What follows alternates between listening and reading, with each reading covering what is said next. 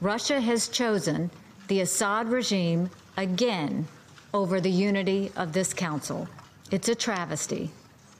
They have now officially vetoed resolutions that would hold these barbaric uses of chemical weapons attacks by Assad 6 times. History will record that. History will record that on this day, Russia chose protecting a monster over the lives of the Syrian people. That was Ambassador Nikki Haley responding to Russia's 6th veto of a UN resolution regarding Syria's use of chemical weapons. It comes as NBC News has learned that Russia has been jamming the GPS systems of some U.S. military drones in Syria. According to 4 U.S. officials, it has seriously affected American military operations in the country. Joe, do you think that the UN ambassador's statements will have an impact? Well, I think they do have an impact. They certainly have an impact around the United Nations and are heard across the globe.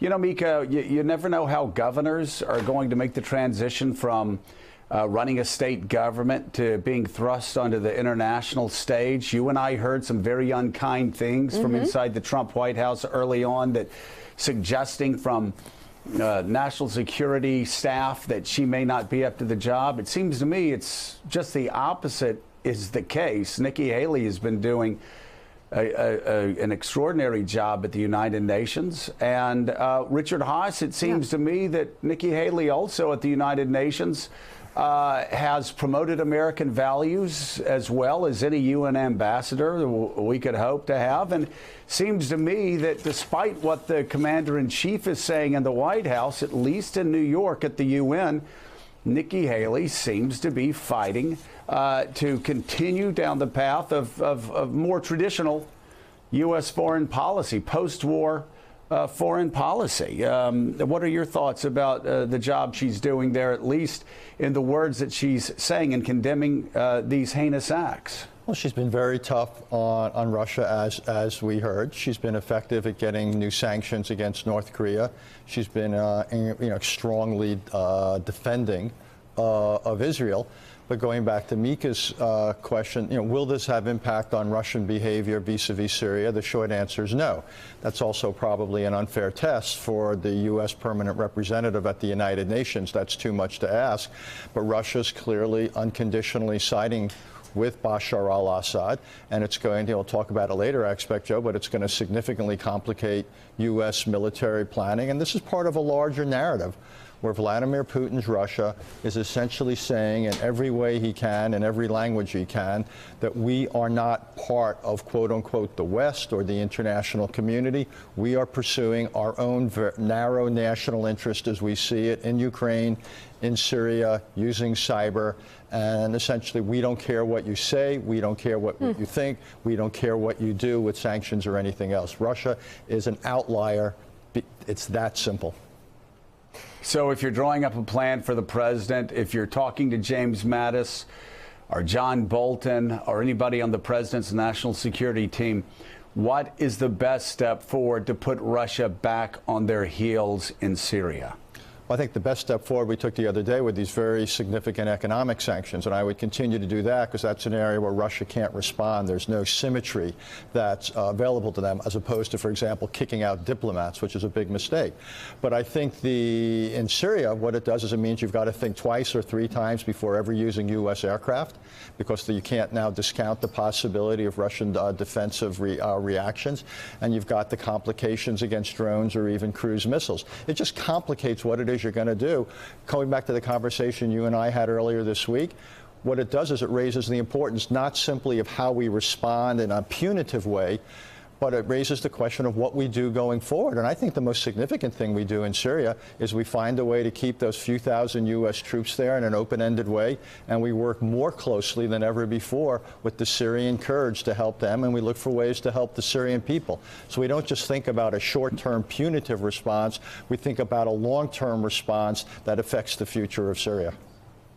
With Vladimir Putin and Russia in the Middle East for the first time since 1973, 1974, is there any option for the United States to remove those 2,000 troops out? Or would it be catastrophic? And would it be ceding that entire region to Russia, to Iran, to ISIS, to Assad, to actually our 3 or 4 greatest enemies on the globe? It would not just be a moral stain on the United States, probably more than anything else. This would then become the equivalent of Barack Obama's red line. If right now Donald Trump, after everything that's happened, after everything he said, after everything he's tweeted, after everything the Russians, the Syrians, the Iranians have done, if he were to take U.S. forces out, it would be fair to say this is his red line moment. He has blinked, and the United States cannot be taken seriously in the Middle East. Joining us now, the author of the report on the Russians jamming U.S. GPS, NBC News national security and military reporter Courtney Kube. Courtney, good morning. Good to see you. Let's pick up this conversation here about Syria. You have Russia saying, we've gone in and checked. There were no chemical weapons used in that attack that killed at least 60 people. That's the Russian and Syrian position. They've said if the United States launches missiles at Syria, those missiles will be intercepted, and the source of those missiles will be attacked by Russian forces. So with all this in play, what is the White House, what is the Defense Department considering in terms of a response to the alleged chemical attack in Syria? So there's several different options that are on the table. One of them, of course, is similar to what we saw last April in 2017 after the devastating first chemical weapons attack, when the U.S. launched about 60 Tomahawks in. That was really more of a strike that was to send a message to the Assad regime. The U.S. was saying, we know where this attack came from. We know what aircraft carried it out. They pocked up the runways, but it didn't really have a big operational or practical impact on the ground or in the Syrian military's operations. Another option would be something slightly more aggressive. The U.S. officials that I've been speaking with seem to think that this is where this international response is going to fall, is some sort of a slightly larger response, more broader response, which would include, you know, other U.S. allies being involved. It would include probably going after maybe some Bashar al-Assad command and control. So something that would actually have more of an impact than halting operations at one Syrian military base for one day, which is what we saw in April of 2017. And then, of course, the most aggressive option would be for the United States and France, Britain, whatever countries were willing to go in on this, to actually go after not just Syrian military, but Iranian and even Russian military targets. Now, we've seen some pretty aggressive language out of the Russian military. When they talk about going after the U.S., any kind of a U.S. asset that would be responsible for this, they're talking about U.S. military ships in the Med. They're talking about potentially U.S. military aircraft. That is very aggressive language, and it is something that the Russians can actually back up with action. They have an advanced anti-air defense system. It's called the S-400. It's sitting on top of a mountain in Aleppo, and it's an integrated air defense system that is integrated with both Russian and Syrian military all over the country. So they can actually take out an aircraft or a cruise missile that's coming into the country pretty reliably if they wanted to. And that's exactly what they've threatened to do. And as you said, go after the source of those missiles, the ships you're talking about. NBC's Courtney Kube, great reporting here. Thanks so much. Real quick, thanks. Richard, as you listen to those options laid out, is there a concern about a confrontation with Russia and Iran? There is so much in the stew in Syria. There's concern about that. There's also concerns about getting drawn into the mire, the muck that is the Syrian civil war, and it's one of the reasons that people ought to be really careful about getting rid of Assad or even weakening him. But what Courtney just laid out is the paucity of U.S. options. There's punitive options that even twice what we did last. So we shoot off 100 cruise missiles. But so what? A week later, 2 weeks later, Syria's back in business. They want to use chemicals again. They will. There's not a great target set. There's the risks you talk about again. It's why I keep saying, don't just think punitively.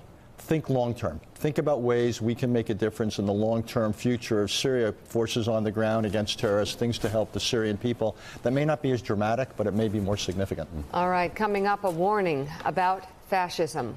Former Secretary of State Madeleine Albright is here with her new book. Morning Joe is back in a moment. Thanks for checking out MSNBC on YouTube, and make sure you subscribe to stay up to date on the day's biggest stories. And you can click on any of the videos around us to watch more from Morning Joe and MSNBC. Thanks so much for watching.